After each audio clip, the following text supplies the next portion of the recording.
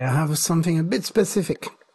I have a environment that I need to use, the SharePoint list, because what I really need to use is actually a specific Excel spreadsheet.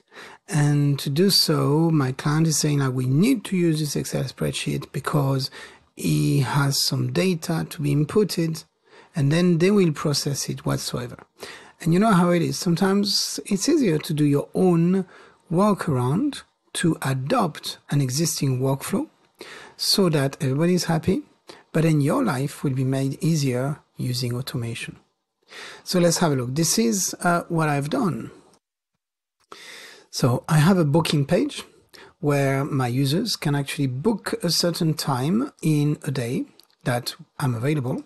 And I'm going to be able to select the time. So maybe doing certain different time zone, by the way. So booking is great for that. You can just select the time zone you have.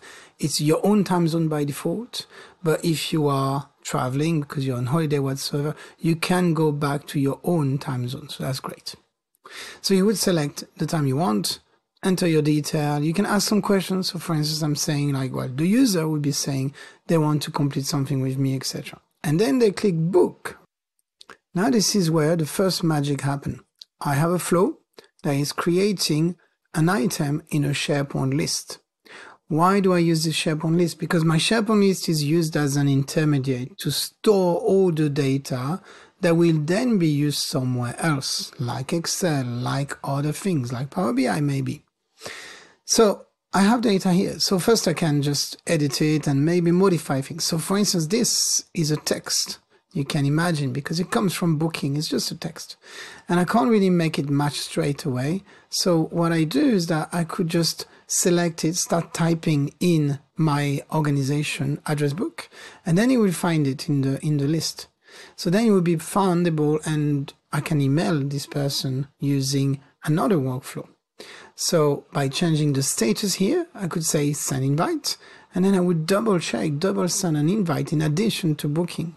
I could just define that this user hasn't turned up. So I could say cancel no show, and then it will send a different email.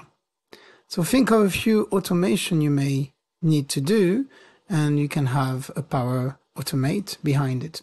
For instance, at the end of every individual consultation, I can just click here and it sends a request to fill in a feedback form. Very simple.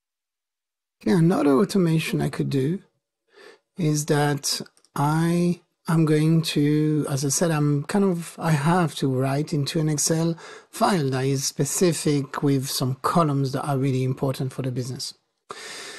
So I don't want to do that manually anymore. So I have added the variable here. Every time I just have to enter, like copy and paste the variable, the name. And then I would say like, yep, I want you to write into my Excel. And again, as soon as I click outside, it will start saving my item, kick off a Power Automate, which is then going to go and write into Excel. Let's have a look at Excel. So this is my very specific file that I have to enter, and it's half in French, so it's just specific. Sometimes we don't have choice. And within a few seconds, sometimes minutes, but it's going to come here. So as row number 5, it will start adding my data from SharePoint list. Okay, so here we wait a little bit more. Okay, it just came. That's it. So all this has been added cell by cell almost through Power Automate. And yeah, the point is that my manager over there is going to have the report. They will be able to do their own processing, etc. But for me, first, I'll be able to use the SharePoint list as a just simple way of seeing all my participants to the session by month, by year, by status. Did they come? Did they cancel, etc. And also, very easy. I'm saying easy, it used to be much more. Now we can just show it in Power BI and very simply have graph of like all your attendees, all your sessions where they filled over the year, etc. So anyway, that was just in a few minutes a description of a typical workflow, how I would go from a specific requirement. It has to be in a certain format, in a certain way. The business doesn't want to change this. Fine.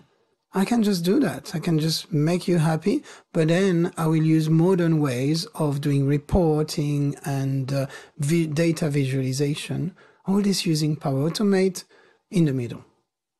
All right. I hope it was useful. If it is, just let me know in the comments. Thanks.